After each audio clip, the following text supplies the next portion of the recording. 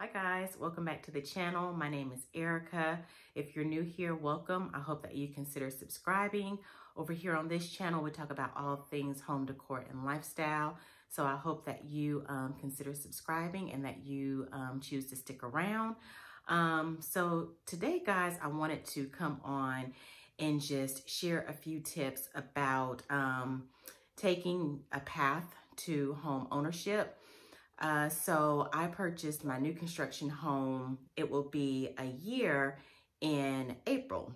And I felt like I just wanted to come on here and talk about some ways that you can prepare for that as a single woman. So I am single, and so I took this journey by myself, and I decided that I did not want to wait until I found, a companion, a husband. I figured that, God has blessed me and that I wanted to take this journey by myself, and it's been great. So I figured why not come on here and share some of those tips and recommendations on what I did and things that really helped me to prepare for that and just make me really successful during this home ownership path. So just for a little bit of context, so I am 43.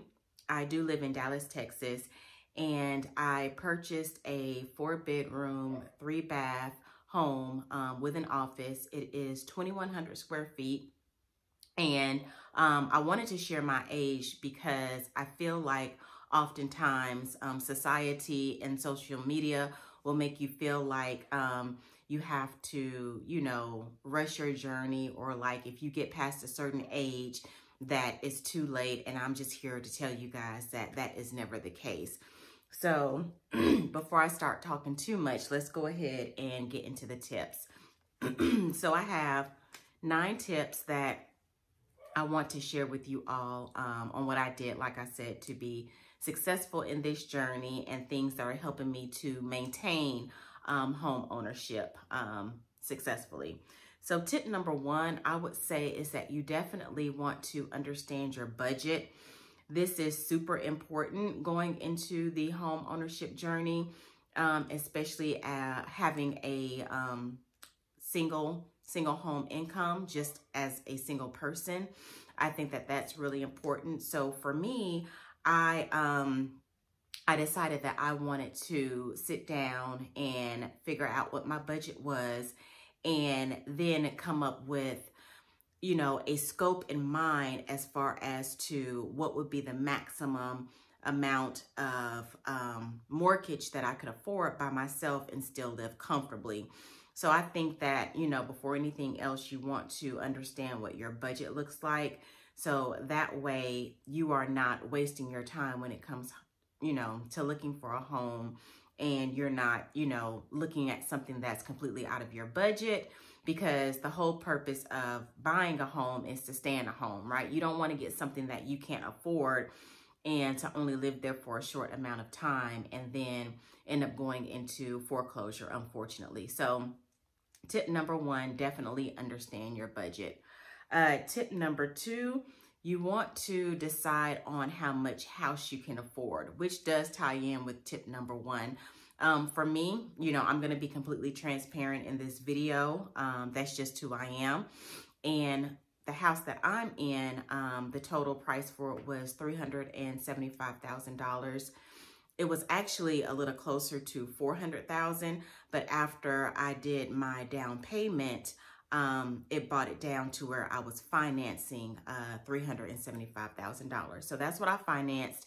My interest rate was 3.75, so I feel like I got a pretty decent interest rate. But knowing how much house you can afford will help you to keep things in scope and to keep you on track, and just keep you aligned with the vision and with what you're comfortable with for your budget, based off of what you can afford. And then from there, you can, coordinate with a realtor, and that person can take you around in your desired demographic, and they will also know, which communities to show you based off of the maximum amount of house that you can afford. So for me, I did not want to get a home that was over $400,000. I knew that $400,000 was my maximum, and that, you know, also once I did put down a certain amount of money on my home, that would also decrease the total cost of the house that I would finance. So definitely understand how much house you can afford. Tip number 3, set a realistic timeline on when you plan to purchase. I will say that when I first decided that I wanted to embark on a home ownership journey, at first I was looking at townhomes. And you guys, to be honest, I just did not have that super positive, strong feeling of moving forward. So I was looking at townhomes, and I told my realtor, I said, you know what, I want to hit the pause button, and, you know, I'm not comfortable with moving forward. Let me just sit on this for about a year. Let me think about it. Let me continue to save my money. And then, you know, once I'm ready, I'll reach back out to you. And you guys, sure enough, a year later, after doing some more research, I had decided that I did not, you know, want to purchase a townhome for many reasons, and that I preferred to purchase a single family home. And I'm so glad that I allowed myself that time to really sit back and reflect, because purchasing a home is a huge deal and it's a really big commitment. So I just wanted to make sure that for me, that once I decided on what I wanted to do, that I was 100%, you know, good with that plan, and I was completely at peace with that, and I wouldn't later on have, you know, buyer's remorse. So just make sure that you set a realistic timeline. And like myself, if you need to pivot from that and take some time, step back, and then come back and revisit that, then that's definitely what you should do. Because again, you want to be 100% sure before you move forward with your purchase. So tip number 4, understand your loan options. For me, I did get an FHA loan. And there are, you know, just there's different rules and different requirements just depending on what type of loan that you get. I know that sometimes people will go for a VA loan, or they'll do like a conventional loan. But for me, in my situation, the FHA loan was the best route for me to go.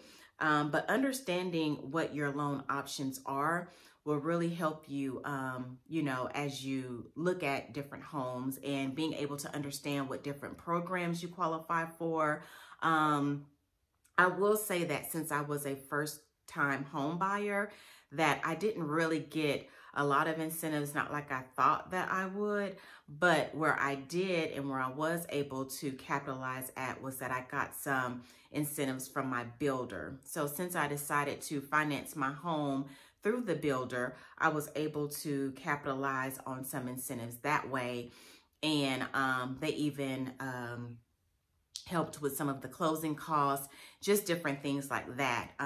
So just make sure that you know your loan options and what type of incentives come with those. Like I said, sometimes if you do decide to finance with the builder, there are some, you know, different incentives that they will include.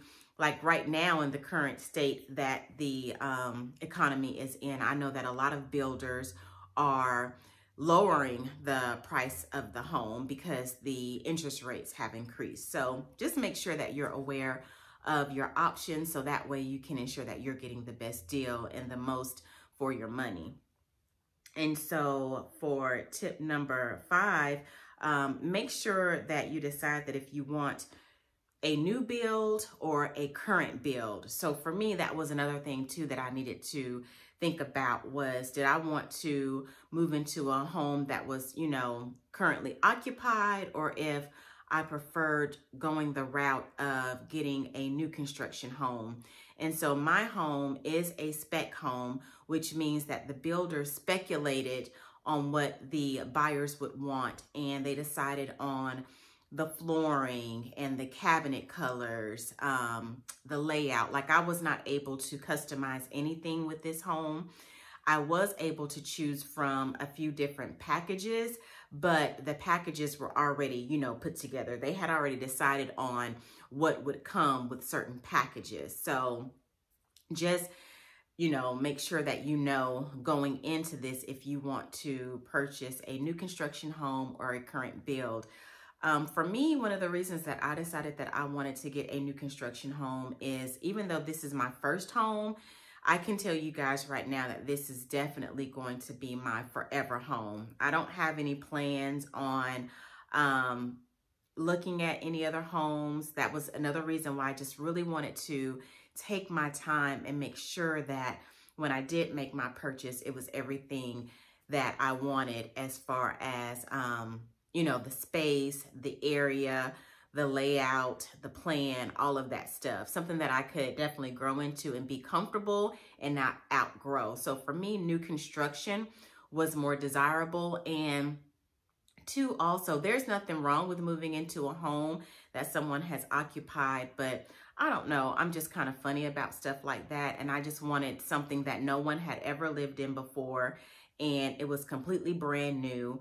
And I could come in and, you know, make some customizations as I saw fit. But just be sure to figure out if you want to do new construction or a current home. And it's not to say that if you choose one or the other that you can't change your mind later. You totally can. It's just all about what, you know, fits into what you're looking for and what you're comfortable with. So for me, it was definitely new construction. So also tip number 6, after you move in your new home, make sure that you pace yourself as far as decorating. One thing that I can tell you guys is that I am a content creator, but I also follow other content creators that, you know, are into home decor and home styling and things like that. And it is so easy to get caught up in feeling like you have to rush and decorate your home. For me, I knew coming in that I had a certain budget that I wanted to work with and that I was going to work within, and that I wasn't going to feel rushed or pressured, you know, trying to decorate my house. I didn't have anybody that I'm trying to impress or anybody that I'm trying to, you know, keep up with. This is going to be a journey, y'all, because I have done some customizations so far to my home, but what I can tell you is that there is so much more that I want to do. And I feel like that is the beauty in this journey, is that I get to take my time, see my home evolve, and just be able to understand and make sure in my decisions that I still have the same ideas as time progresses. Because, you know, you guys have different likes and different wants as we, you know, see different things, and our tastes do change. So I am totally comfortable where I am right now as far as what I have done with the house so far. But like I said, there is just so much more that I want to do to the house, but I'm not going to allow myself to feel some type of way about that. I will, take my time, and I will do it on my own timeline. So that's just my advice to you guys. Don't let someone make you feel pressured like you have to hurry up and decorate your house and, you know, be on somebody else's timeline, or like you're not moving fast enough. That is like the least of my worries. And I'm enjoying this so far. So yeah, just stick to what you want to do with your home and your own pace, and be happy and comfortable with that decision. Okay, so tip number 7 for you guys is, for me, what I found that I think really works is having 2 savings accounts. So for me, I decided that I was going to have a savings account where I put money aside for, like, you know, home repairs or home emergencies. If I have an appliance that is going to probably go out or something like that. Hopefully that's not the case, but I want to always be prepared, and just to be able to set that money to the side, separate from my regular savings, which is where I put, you know, money up for, you know, things that may happen on a rainy day, like with my car, or if I may want to pull some money from there to go on a trip, or, you know, to decorate my home. But I do believe that it is it's really important to have that division.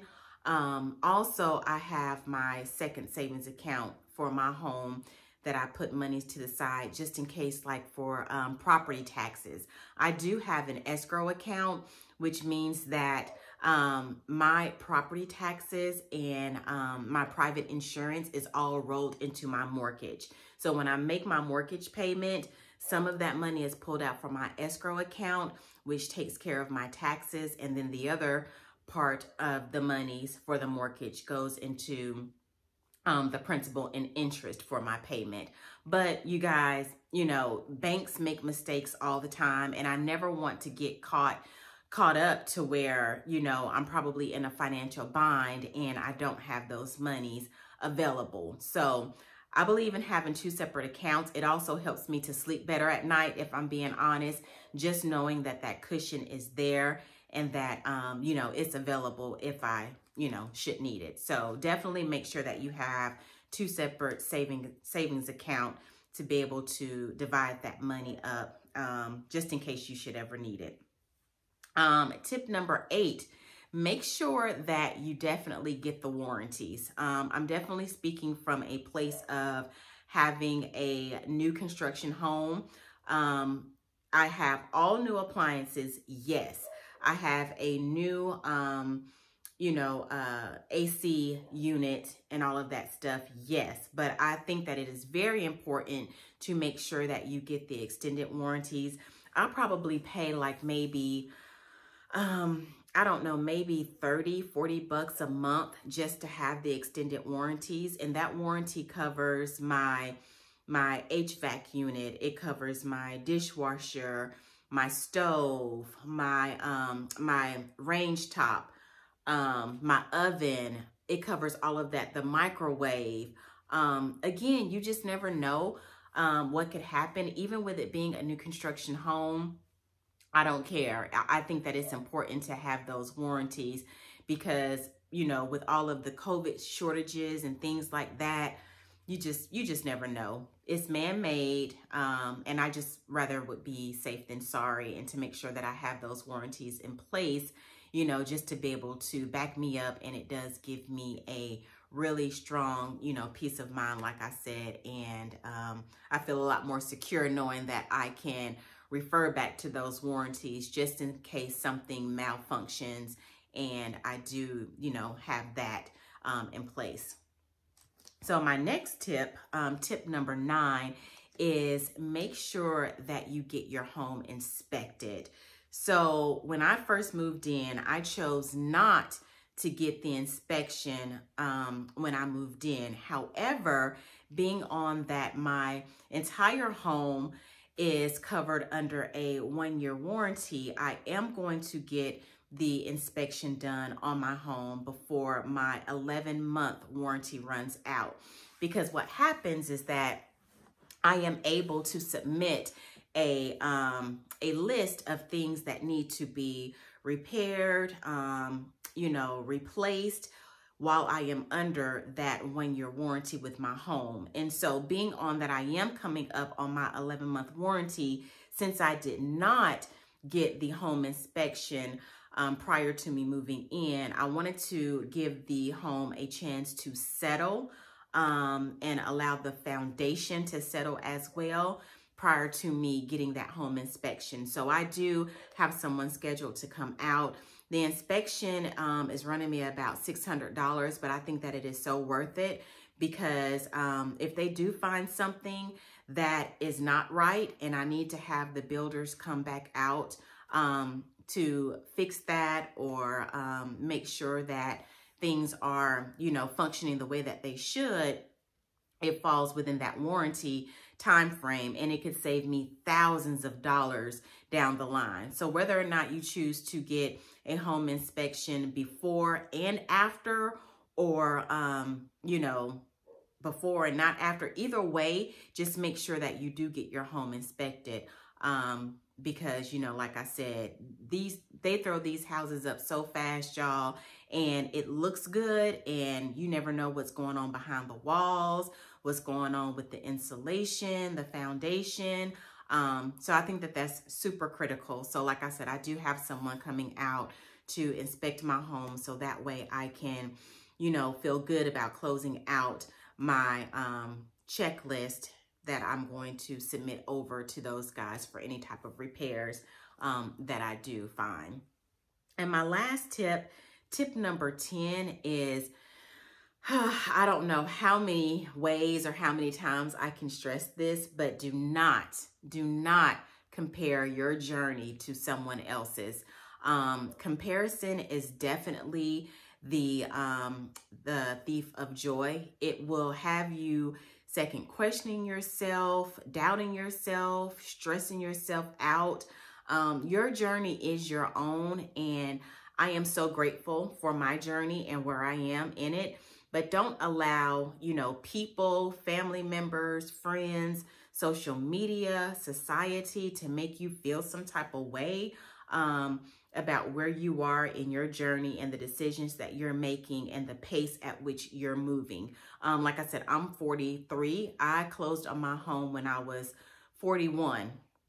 A few months before I had turned 42. So I was, you know, over 40 before I even purchased my very first home. And you guys, I'm good with that. There's a lot of people that will make you feel like, oh, if you're past 30 and you haven't purchased your first home, or if you're not married and all of that stuff. I am here to tell you as a 40-something-year-old woman that there is nothing wrong with the trajectory that you are on. I'm single, right? I don't have any plans on getting married. I never want to be married again.